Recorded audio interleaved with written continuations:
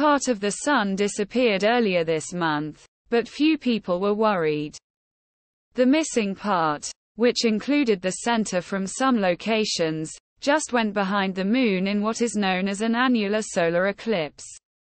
Featured here is an eclipse sequence taken as the Moon was overtaking the rising Sun in the sky.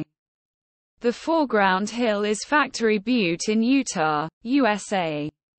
The rays flaring out from the Sun are not real.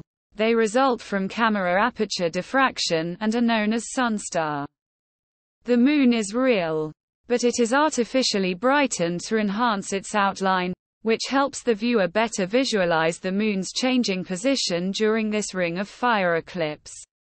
As stunning as this eclipse sequence is, it was considered just practice by the astrophotographer. The reason? She hopes to use this experience to better photograph the total solar eclipse that will occur over North America on April 8, 2024.